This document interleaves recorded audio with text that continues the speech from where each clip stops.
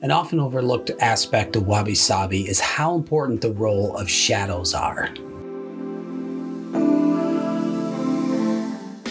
The wabi-sabi characteristics of asymmetry, roughness, simplicity, and emptiness all thrive with a balance of light and dark.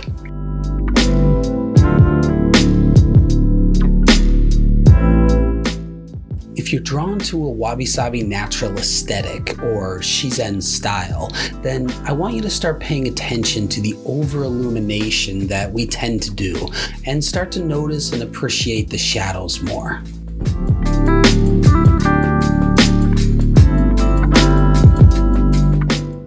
You can see its importance in Japanese gardens, especially Roji tea gardens, where moss plays a big role in showing age. But it's the shadows that create the mood and atmosphere that lead to mystery and intrigue.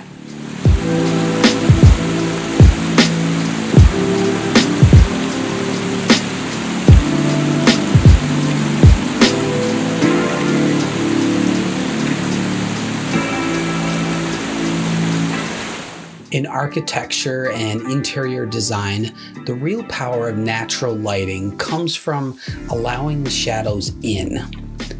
This is highlighted in the simplicity of a Japanese tea house, which uses shadows and light to create a very deep atmosphere.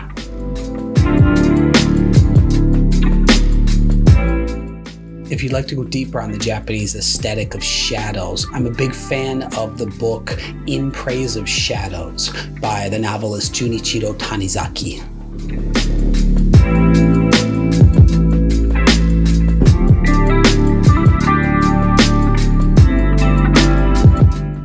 Here are a few inspirational quotes from the book showing the beauty of the dark.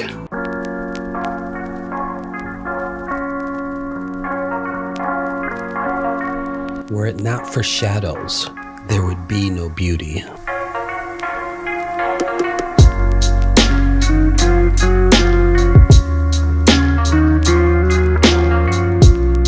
Find beauty not only in the thing itself, but in the pattern of the shadows, the light and dark which that thing provides.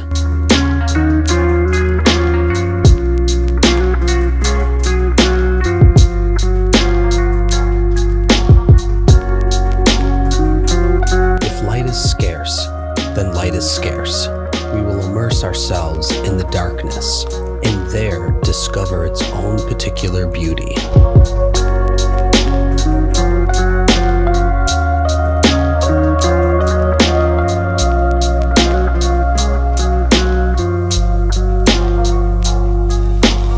When we gaze into the darkness that gathers behind the crossbeam, around the flower vase, beneath the shelves, though we know perfectly well it is mere shadow, we are overcome with the feeling that in this small corner of the atmosphere there reigns complete and utter silence, that here in the darkness immutable tranquility holds sway.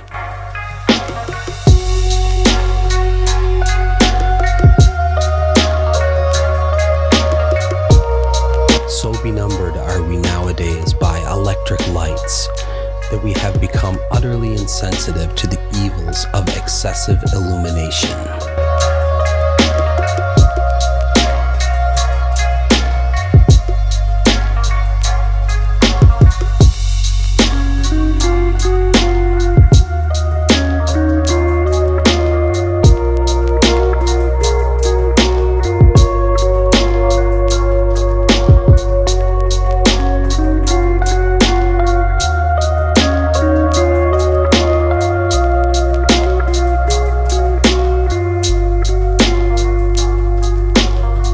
Isn't it better, really, to leave things only hinted at?